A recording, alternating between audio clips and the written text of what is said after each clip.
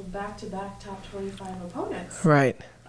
Life in the ACC. Yes, it is life in the ACC, but at least you have them both here. I mean, just the opportunity right now for you guys to really, things have been going well on the road. How right. Trying to turn the tide here. Yeah, exactly. I mean, and this is the year, you know, the schedule is, it's always who you play, where you play them, and when you play them. And we've taken advantage of some road games that were winnable, and we've gone and grabbed them, which always gives you great confidence. But, you know, these two teams coming up this week is as tough as a week as we'll have. You know, I'm not saying they're the two best teams in the conference. They are considered two of the best teams in the conference, but they're certainly two of the toughest. Like, you're exhausted after you play them.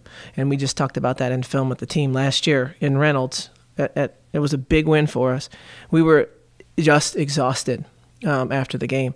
And so I was trying to get my team just mentally ready for what it takes to think through the game and play as hard as you need to play. I mean, NC State is relentless on the offensive glass. And, you know, so every rebound is just like a war. So it's going to be – it's a tough week. Both teams are just great.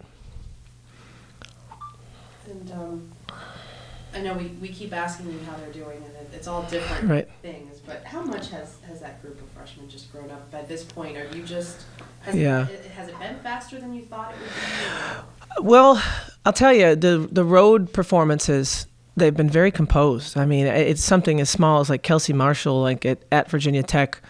There was a play that we called for her, and she knew it, and it develops, and it's late, and she knew that she'd get a big shot coming off the play at the end. So she runs the play, and then they jump out and they deny her, and then she just calmly just checks down, stops, and hits a little step back, like 10-foot jumper, but in a 6-point game that just really made us win. And but she checked down, so that's where I was like, wow, like the small moments, but.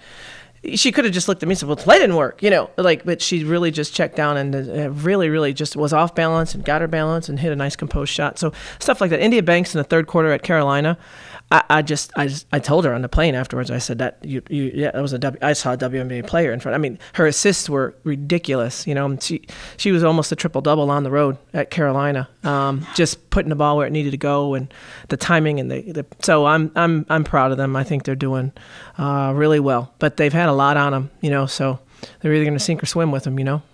Can you talk about Erica, just the season she's having this year, and what did you expect from her coming in? Yeah, I knew. I mean, wow. Do I want to share this? Yeah, okay. We were joking on the plane, and she was like, finally just turns to me and Coach Blue and says, I was just so bad, I was so bad. Why did you even play me? You know?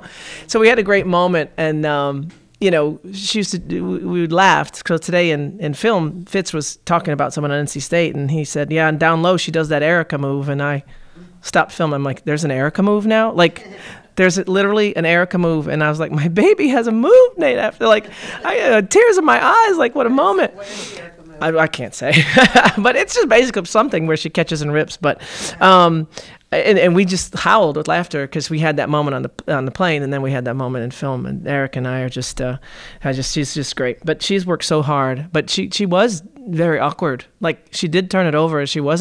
We were, you know, early in her career, throwing Erica the ball in the post was either something good or something bad. But now she's like passing out of double teams and stuff. So she's just really improved. And a lot of credit goes to Coach Blue. But I think Erica's just a special kid. That's who you want to talk about when you talk about college athletics and the journey that you're on and how much better people get. She's gotten so much better as a player. It's one of my favorite journeys, really. What is it that you saw in her when you recruited her then? She talked. She talked. She was a great leader. I knew she was very, very respected in her school. She loved to play defense and rebound. I mean, her offensive game was pretty much a train wreck when I first saw her. But she talked and she led, and she did the dirty little things that you need to do to win games. And not dirty in a bad way, but like she would roll up her sleeves and get dirty for her team. And I just didn't want to pass on such a great person that, you know, you had a great upside, but she really has. I mean, she did a jab free throw 15-footer yesterday against Carolina on Sunday, and it went in, and the assistant coach was yelling at the player, like, as if you got to take that away from Erica Davenport now. Now, a 15-foot jumper that they don't want her to take. I mean, that was all they gave her freshman year. So, definitely her scouting report has evolved for sure. Now, what did she do? I mean, did she kind of look at this off season, knowing everything that the team had lost, and just kind of did she take that ownership She did. step? And was that part of? She's so focused, and she would have Erica moments in games, and just like literally like on a baseline out of bounds play, be on offense when we were on defense. Like she would just lose her focus, and she didn't have to. She had no pressure on her entire career. She could show up, and last year she started feeling some pressure. She's always been a great leader, but she put the pressure on herself. Like she knows if she doesn't show up, we lose. Like if Erica plays bad, Miami loses, and she knows that now. So she's taken that. But she's awesome. What an awesome person.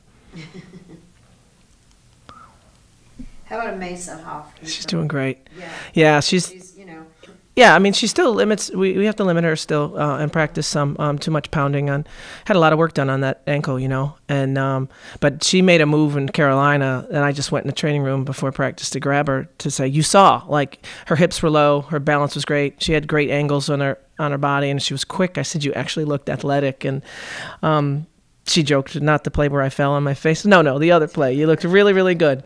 So she's a fierce competitor. I don't talk a lot about what she's going through in terms of it's hard to not be 100%. I mean, it's very hard to compete and just like be, and still, but she's close to it, and she's just battled through it. And it's like there's always a player on teams that make the team special. There's something they do. There's some heroic choice that they make, and I think our team, they see that Mace is, wishes she was 100%, but she's always showing up for Miami and doing what we need her to do, and it's usually a huge defensive play, or when the game's on the line, she makes the shot. Like we go to her and she makes it, and then she's done that on the road a ton this year. She's made all the big shots. Katie, when you look at just everything that you didn't know coming into the year, and you guys have been just hit so hard by injuries. I know. Amnesia too, yeah. The latest one, I mean, the fact that this team has been able to get through. Right. You don't want to say excel without it, and you don't know, but right. Obviously they've dealt with it as best they could. And how tough has it just been losing? Personally, you just get so sad as a human being. Like you just feel bad for injured players, but you can't over talk about it. I'm not insensitive. I know my heart breaks, but players read the paper, and you just can't go on and on and on and on and on about, oh, it was me, how sad am I, my roster's this, because it plants a seed in someone's mind. And so, if I say to the team, if I didn't think you were good enough to take her minutes, then I wouldn't have recruited you. So here you go, let's go. And you got to be a little bit insensitive to it, and just because. After the game, I walked out of Carolina, and a lady that I've known for years came up to me, and she said, why aren't you guys top in the conference? You've got all this talent. Someone that just comes once a year. And I'm like, I looked at her, I just burst into laughter, like, thanks. Because from her view, from watching my team, we have a ton of talent. And if you just think that way, then you know what? There it is. Can you talk about FSU playing, because I don't know if we'll get to talk to you before, FSU Sunday. What challenges they? Yeah, I don't. The physicality of that game up in Tallahassee, we got embarrassed. We were embarrassed very early, often, late, halftime, but just being mad about that isn't going to help us make up 40 points. I mean, they're very good. So I'm not going to, I just know if I have to give a big speech in the locker room before that game, then I don't know my team.